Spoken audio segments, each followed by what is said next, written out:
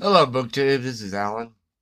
Yesterday, Sunday, was beautiful, 70 degrees, clear skies. So I left to go work out at the gym about a quarter of a mile from where I live. And the gym is right next to a thrift store. It's the one I told you about in my previous video where you have to hunt through about 10 boxes stuffed full of books. And so I decided to go in there and see what I could find. The first book is Greene, A Man of Paradox. This is by Loyola University Press. Came out in 1994. And it's a collection of interviews and impressions by friends and contemporaries, edited by A.F. Cassis. And its contributors include Anthony Burgess, John Mortimer, V.S. Pratchett, Peter Quintenel, Catherine Rain, Philip Toynbee, Evelyn Vaughan. So that's Graham Greene and Man of Paradox, excuse me. This next book is by Dava Sobel. This is Penguin Press. This is Galileo's daughter. This particular book came out in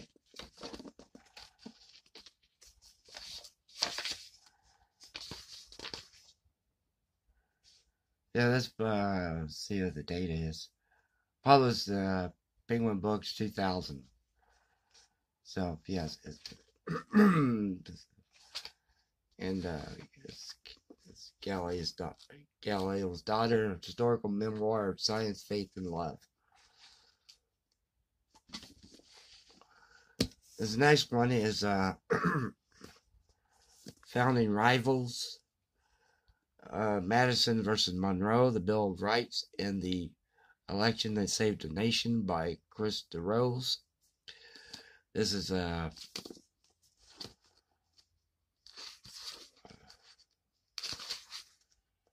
published by MJF Books in New York and is copyright 2011.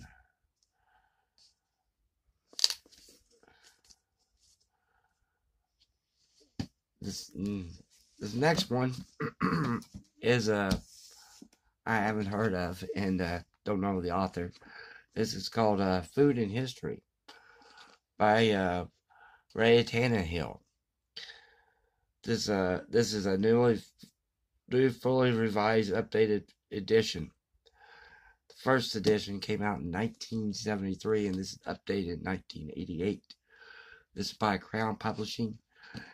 And Reay Tannahill, she went through the different foods throughout history.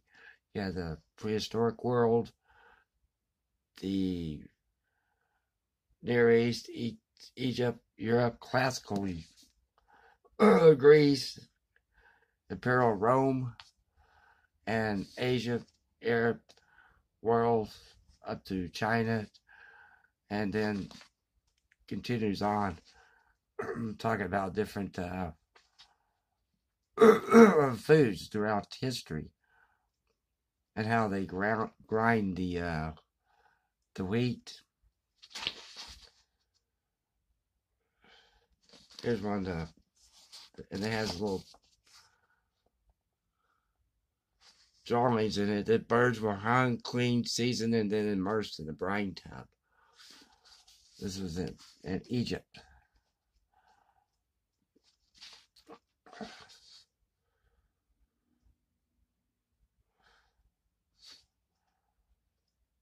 There's one here. This is a this is how they grind in Imperial Rome. They put grain into flour, and they use this little thing here. It's called a hopper rubber, and lever operated hopper rubber. I guess you put the grain in that little hoe, and they just grind it, and it made flour. So this will be a fascinating read. This is Food and History. The next one is The World of Jeeves by P.G. Wodehouse. This is published by Harper and Row Books. And this is just it's with P.G. Wodehouse's short stories, The Treasury and the Perfect Butler and the Scheme Brain Employer Bertie Wooster. So this will be interesting. I've only read one book by P.G. Wodehouse. So this one will be very interesting. It goes on to about 34 stories in here. 34 short stories. The World of Jeeves. His last one is by W. Norton. And it's the Symphony, 1800 to 1900. I like classical music. I always have since I was growing up. I didn't care for the Beatles. I didn't care for Elton John, the Eagles, or anybody else. So, yeah, this is a Norton Music Anthology from 1800 to 1900. It's edited by Paul Henry Long. And this just shows particular symphonies during this time frame. And you have Beethoven, you have Hector Berlioz, Tchaikovsky, yeah, Mendelssohn, Schumann. It just shows the score, actually, of the symphony itself. This is Beethoven's Symphony Number 3 in E-flat major, Opus 55, Eroica Symphony, in first performance in 1803.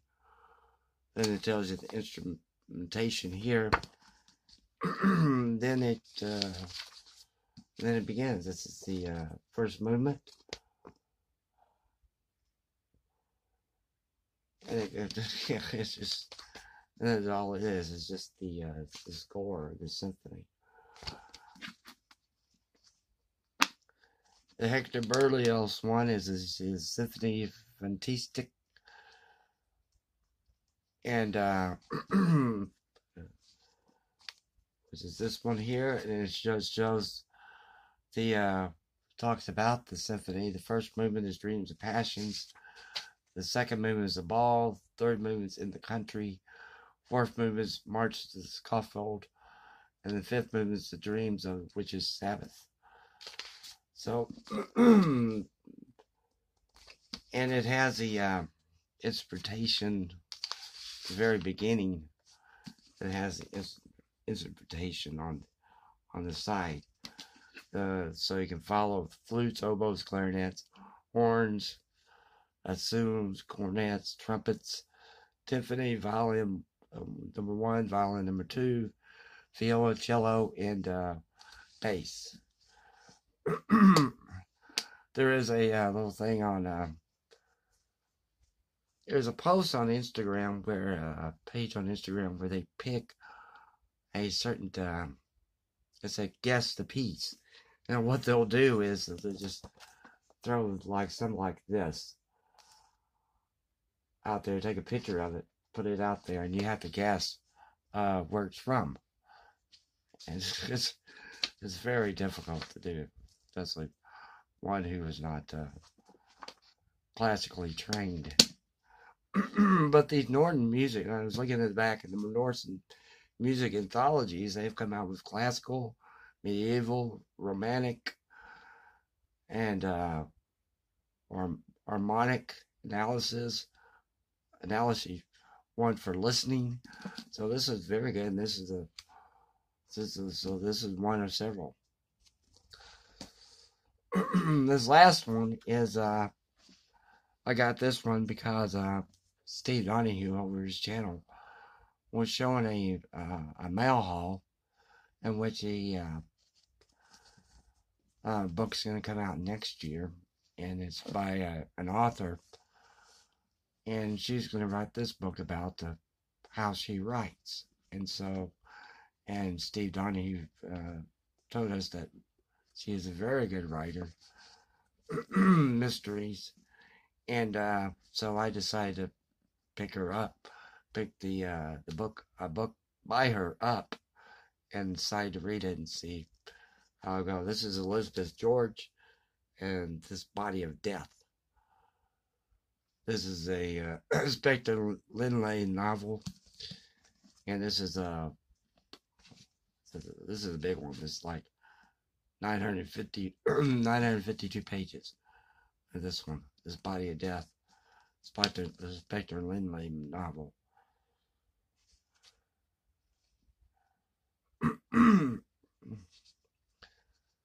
Yeah, and she has written a lot of them. Well, that's it, and I thank you very much for watching, and thank you, BookTube.